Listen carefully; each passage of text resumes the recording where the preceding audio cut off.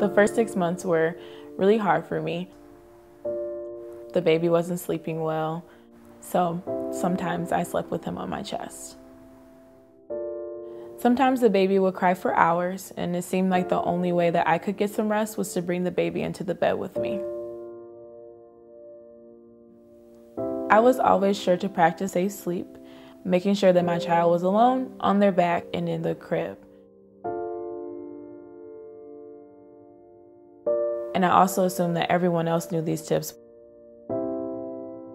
but that's not always the case. Safe sleep is important to me because my child should be here today. My 9-month-old Hattie was dropped off at daycare, and I was not able to pick her up because she passed away there. She had been put down for a nap in a pack and play with no blankets, but there was a blanket within her reach that she pulled into the pack and play with her, and she was found with it wrapped all the way around her head. She was 9 months old, and she was almost walking, crawling, turning over. So when they told me that, I just didn't believe it. My daycare worker did know the rules, and I just think it's so important to realize that it just takes one time of not following a rule for something to happen. As a practicing pediatrician, I know the importance of practicing safe sleep. I've seen the devastation that can happen when a baby dies due to an unsafe sleep practice. It's important that everyone who takes care of your baby understands why it's important to practice safe sleep. That means your babysitters, daycare providers, your relatives, your aunts, your mother and father, and your significant other. Everyone needs to understand the importance of practicing safe sleep. This may be something different than actually when you were younger and how you were put to bed and how you were told that you slept and it was okay. But we've learned a whole lot more, and we know now some things that can help prevent this from happening.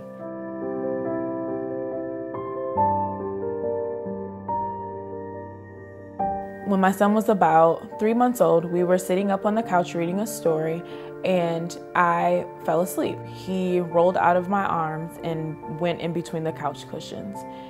I thought I would wake up because I thought I had kind of this super mom instinct that I would know, I would feel when he moved, I would feel when I was falling asleep, but I was tired. That wasn't the case. A death could have happened, a death could have occurred, but it didn't. I'm very blessed that he did not pass away.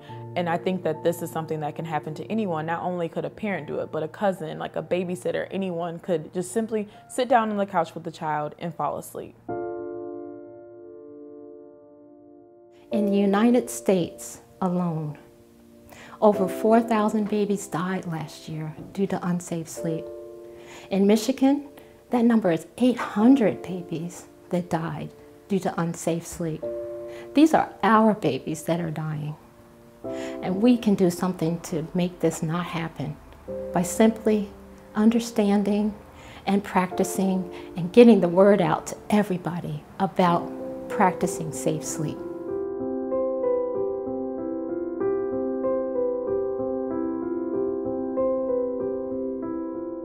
Hi, my name is Monique Austell, and I teach safe sleep to families. I know you can do this, and I want to share some basic guidelines to safe sleep and why they matter. One of the guidelines is that babies sleep alone. I know that might sound cold, but what we mean by that is room share, not bed share. Babies should have their own 4 sides, never sharing a bed with an adult or another child. Babies should sleep alone because we want them to have their own space to breathe. Another guideline is that we keep babies' sleep space free and clear of any items, such as bumper pads, blankets, and stuffed animals. Even though these things might seem cute, they're not safe.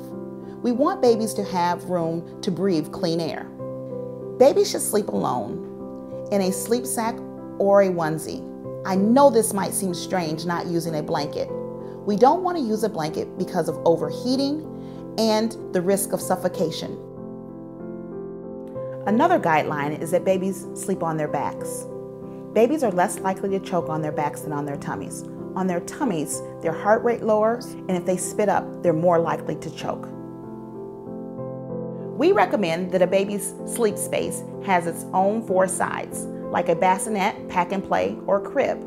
We also recommend that you use a firm mattress with a tightly fitted sheet.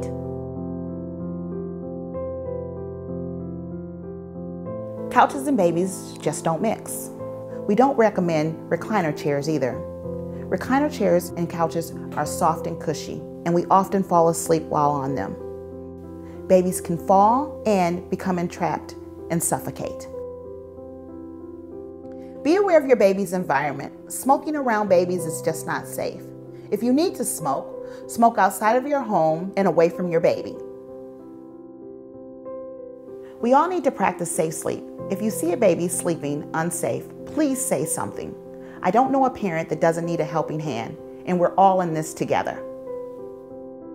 If you or someone you know is pregnant, call 269-888-KIDS. It takes a community to make sure every baby is sleeping safely.